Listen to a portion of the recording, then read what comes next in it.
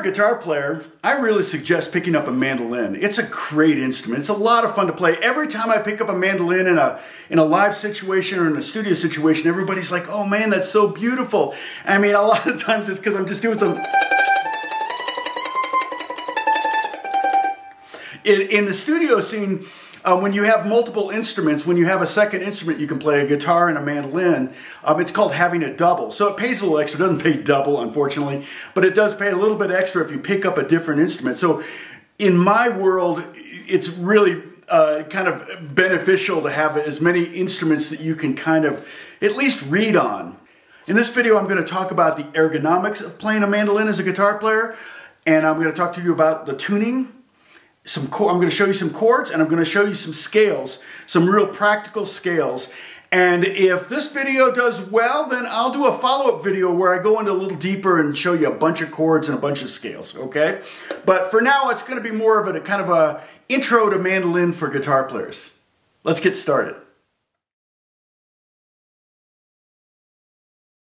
Okay, you'll notice that I'm sitting down, but I'm using a strap. Well, if I wasn't using a strap, the mandolin is such a small instrument that I would be kind of leaning, hunching over it and everything. And I feel like, for me, it's a lot easier to record and to play if I'm wearing a strap and I have it set at a reasonable height. It's a lot smaller than the guitar. The neck is a lot smaller. It's 8 strings, but it's 4 pairs of strings. So you're pushing down 2 strings at a time, kind of like a 12 string, but the neck is a lot narrower. This neck is 1 1/8 of an inch wide at the nut. It gets a little wider as it goes, but you'll find that it gets a little crowded, and especially if you have big hands like me, especially as you get further up the fretboard, it's really tight.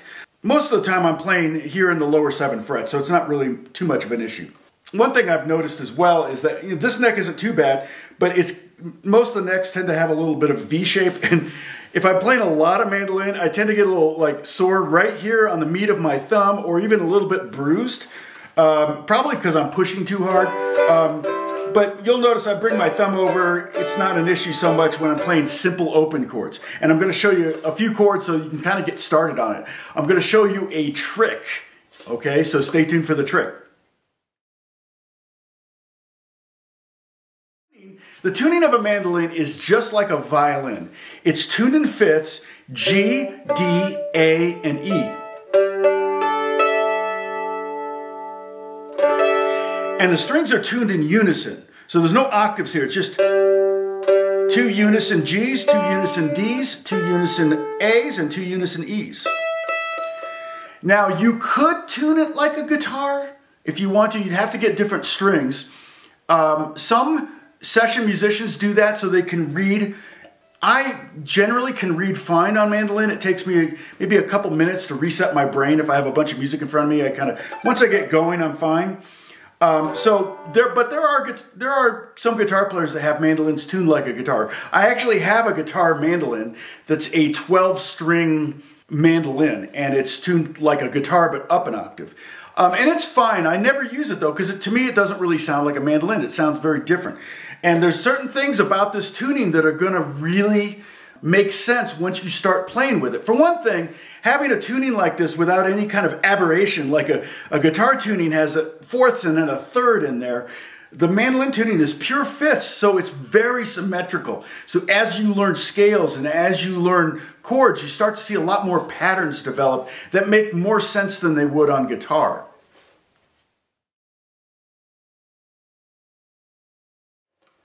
Okay, learning chords on the mandolin, I'm going to show you a trick.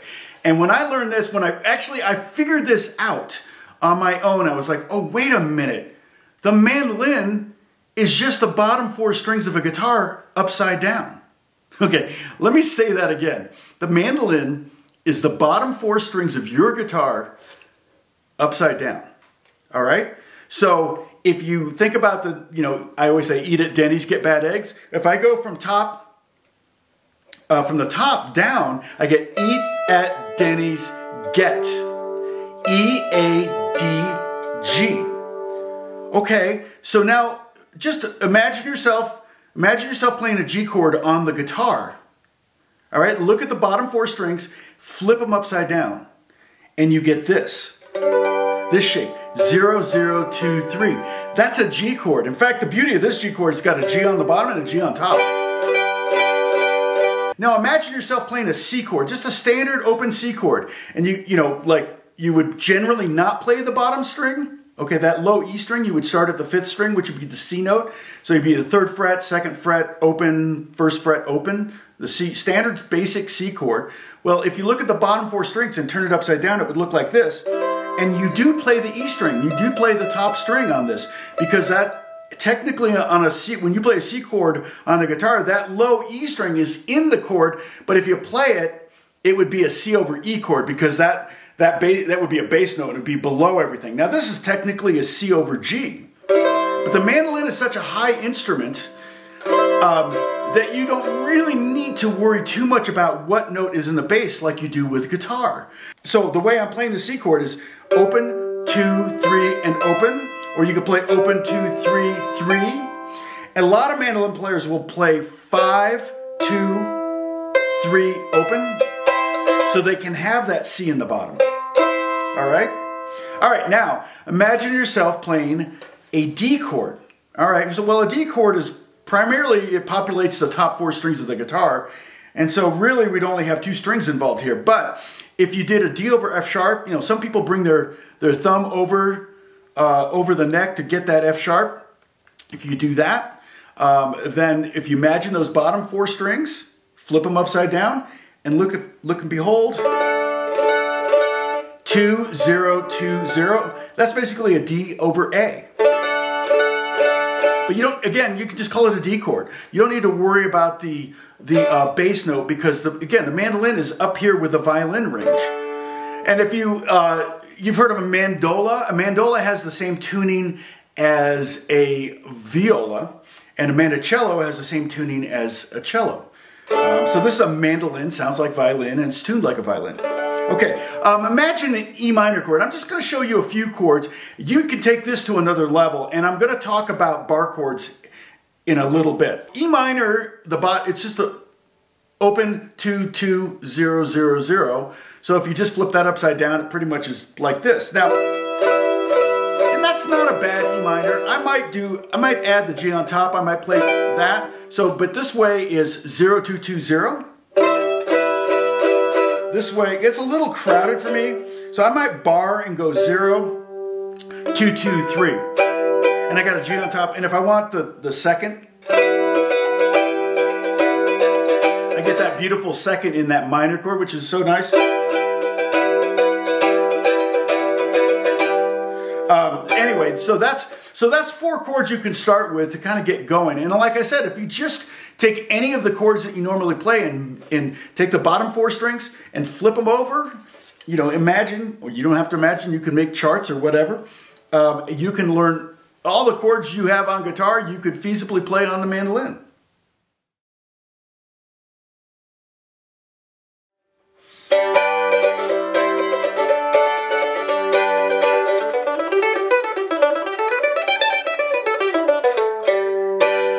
Okay, I'm going to show you some scales now. I'm going to show you all G scales, and then in a future video I'll show you different. Maybe we'll do some C scales and D scales and A scales, kind of to be able to kind of jam a little bit over bluegrass or country songs, which is generally when you use the mandolin. And so what I'm going to do is I'm going to start out with a G major pentatonic. The notes in a G major pentatonic are G, A, B, D, and E. Just 5 notes, that's why it's called a pentatonic. And it's fairly simple, and again, you'll start to see some symmetry on the mandolin as you play it. I'm going to show you a really cool trick at the end of this video that, like, oh man, I wish I could do that on guitar. Okay, but here we go. So here's a G major pentatonic. Open on the bottom string, then 2nd fret, a little out of tune, there we go. 4th fret, open, 2nd, 5th, then open, 2nd, 5th, open, 3rd. And then we can keep going if we want. We can go up to 5 and 7.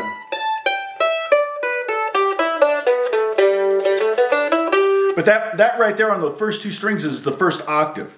So we have G, A, B, D, E, and G. Open, 2, 4, open, 2, 5. Okay, and then from there, we can go to this G. We have 5, open, 2, 5, open, and then 3. And if I want, I can go 3, 5, 7. But if I stay on the G, if I go to the G, that's the first octave, and those notes would be G, again, same thing as before, G, A, B, D, E, and G.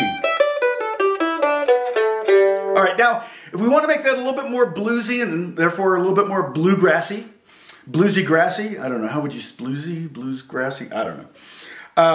You can add the flat 3 in there, which would be a B flat. Okay, so check this out. I'm just going to add one note every octave. We have the open G, A, B flat to B. And then we just finish off the scale the rest of the way. Open, 2, and 5. And I'm probably going to play the next segment. I'm going to play 5, open, 1 with my first finger, and then slide it up and play 2 with my first finger. You could use your second finger. That's not really a problem at all. But your next note's going to be up here at the 5th fret. So you might want to slide up your first finger like this to get that. So it'd be 5 and then open, 1, 2, 5, and then open, 3. So it sounds like this: the G major blues pentatonic.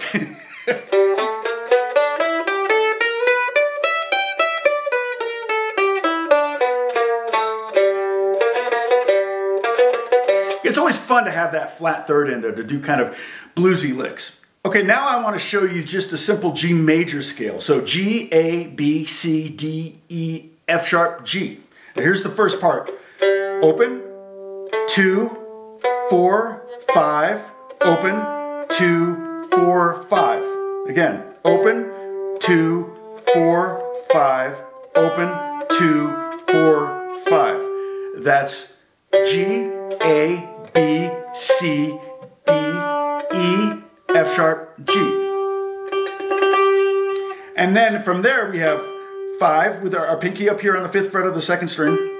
And open, 2, 3, 5, open, 2, 3. Okay, again, 5, open, 2, 3, 5, open, 2, 3. Descending, G, F sharp, E, D, C, B, A, G, F sharp, E, D, C, B, A, G.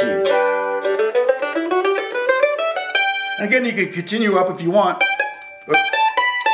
Hit that A and B up there if you want.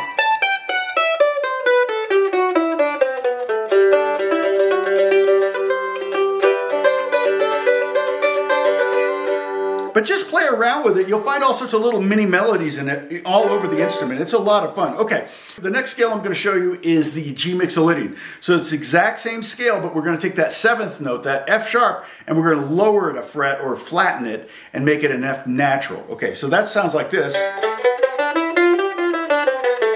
Really good sounding scale for blues and for bluegrass and country. So we have open. So it's G, A, B, C, D, E, F, G, not F sharp, F, G. Okay, here we go. G, so open, 2, 4, 5, open, 2, 3, 5.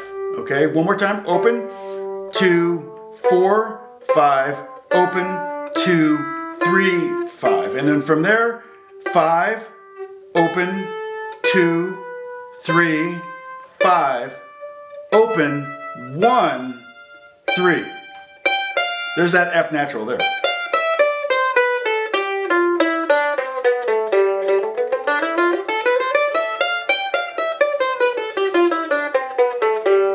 All right, so that's a really fun scale to play over, like I said, over kind of a G jam or something like that. You can play that scale. It sounds great over C, even though it sounds good over the D chord.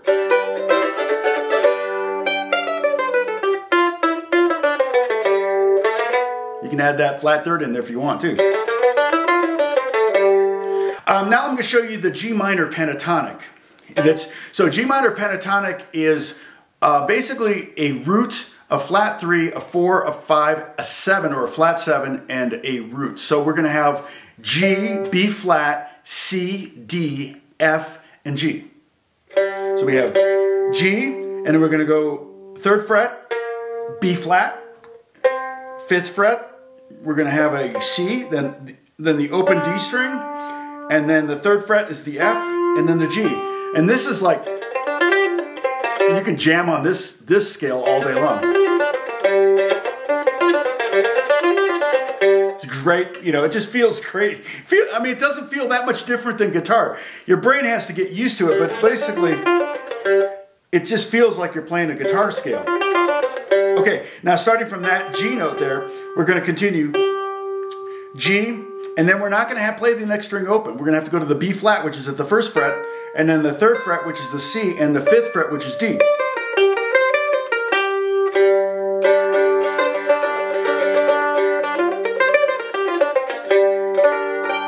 But you can play this scale over a G major chord. That's what blues players do all the time. They play a G minor, they play a minor pentatonic over a major chord.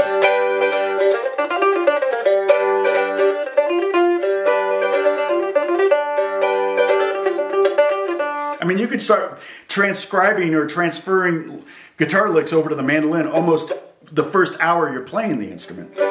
Okay, so the rest of that scale was 5th fret, then 1st fret, 3rd fret, 5th fret, and then again, we're not going to use the open string. We're going to play the 1st fret and the 3rd fret, sorry. And if you want to reach and get up that B flat, that's at the 6th fret. So this scale doesn't have a lot of open strings, just the bottom 2 strings are open. But one thing you want to notice, if I take that, visualize that shape, if I start here, it's the same. If I start on this G, I can do the same. That's what I'm talking about, the symmetry of having the perfect fifths or the 5th tuning, where there's no weird interval in the tuning like there is on the guitar. No outlier. Things, you can start to unlock all sorts of things. And then once you have a scale that isn't using any open strings, now you've got a scale that's completely movable.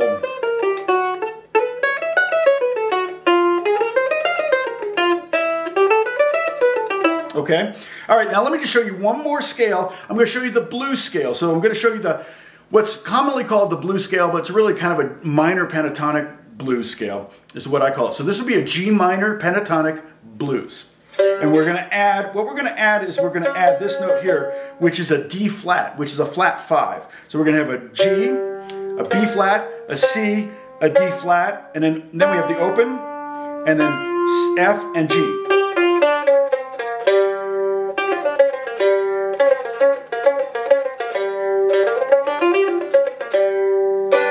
Okay, so the way I'm fingering that, basically, I'm playing the open string, and with my first finger, I'm grabbing the 3rd fret, then the 5th fret, then the 6th fret to get that that D flat, and then the open D, then 3rd fret, and then 5th fret. And that's the first octave. Okay, and then from there, root, flat 3rd, 4th, flat 5, 5, and then we're going to finish off with the 1st fret, and then the 3rd fret to get that F to G.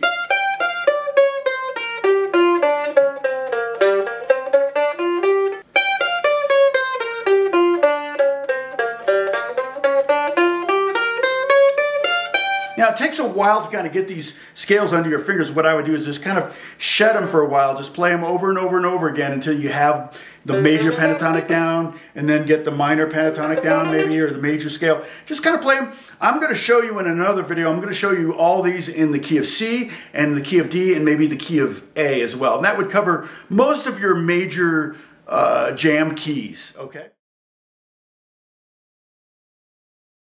All right, so let's talk about bar chords. All right, so bar chords are always one of those things that particularly beginners are kind of like not afraid to play, but when they try to play, they have zero success, and so they kind of give up. Well, the beauty of a bar chord on a mandolin is the neck is literally half the width, so you don't have to bar very far to do it.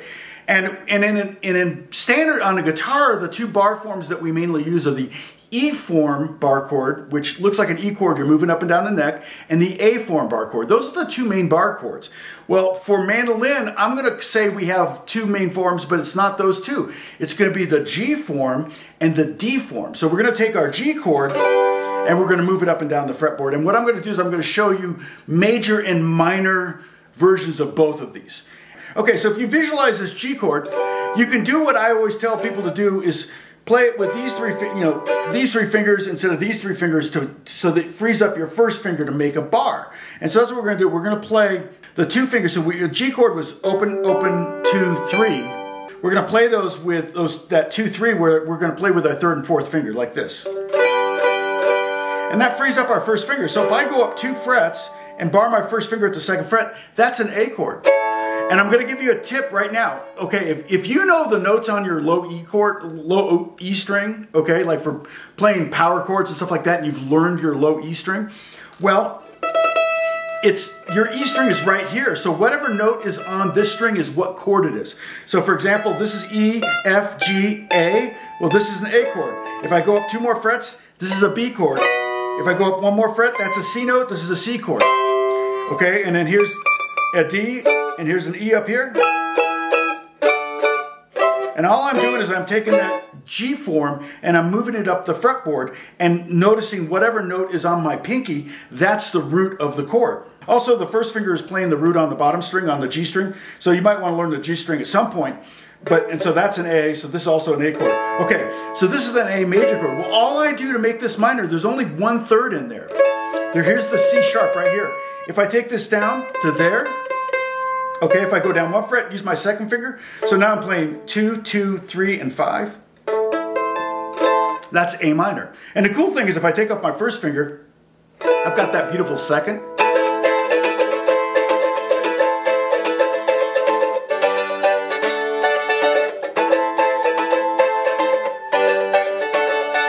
Okay, so that's a minor form. So if you want a B minor, boom, right here. And then to A, major, to G, and into the 1 chord in this key, D. Okay, so now we're on the D chord. So now I want you to play the D chord with these 2 fingers, like this. So I'm playing 2, 0, 0, 2. Okay, now the root of the D chord is going to be on the D string. So whatever note that is, that's what chord this is. So if I go up 2 frets and bar here, that's an E chord. If I go up another fret, that's F, G. So this shape is completely movable. I could do a little Spanish thing, you know, I could go A minor.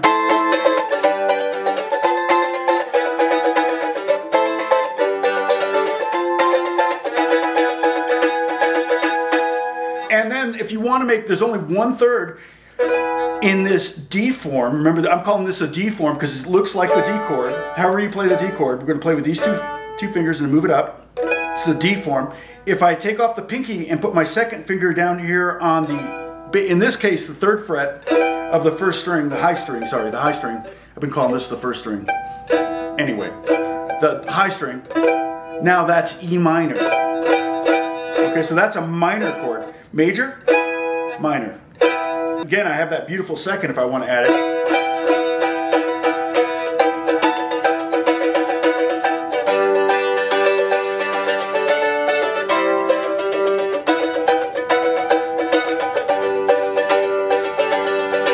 Okay, so I've showed you how to tune the mandolin.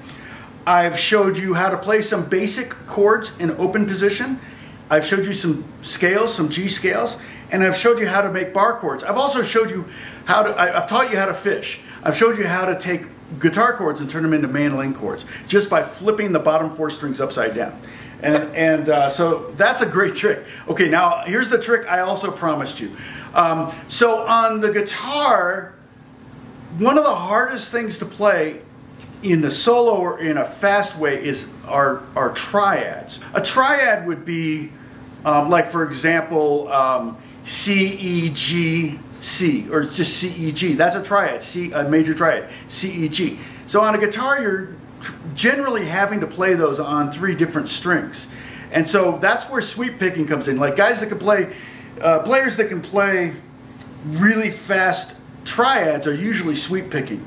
And but on mandolin, the cool thing, just like violin, the cool thing is when you're playing triads, it's really more like a very simple pentatonic lick. So we're going to put our finger on a C note here. Okay, our first finger is on the 3rd fret of the 2nd string, the 2nd highest string, and that's going to be the C note. Okay, that's the root. The 3rd is up here. I'm going to grab this at the 7th fret with my 3rd finger, and then the 5th is right here. And then the root is up here, so I'm going 3rd fret, 7th fret, 3rd fret, 8th fret. But it's kind of like a pentatonic lick. And I can just go back and forth. That's almost impossible on guitar, but on mandolin it's super easy. I can make it a 7th chord, or I can make it a minor by going 3, 6, 3, 8. That's really cool. So anyway, that's my little trick to show you, and it's just, like I said, it's a lot of fun to suddenly be able to play some triads. It's very symmetrical, so if I can find a G note, I can find a G major triad. A D note, C note. So whatever note you start on, you just do the same shape, and you create a triad, a major triad, or you can turn it into a minor triad or whatever. So that's one of the things I love about mandolin.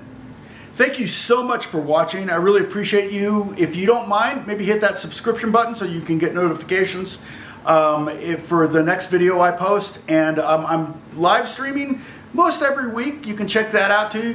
You're totally welcome to join us. I usually have time at the end of the videos to take some questions if you have any. I'm happy to do that, and happy to answer a question if I can. And God bless you. Thank you for watching.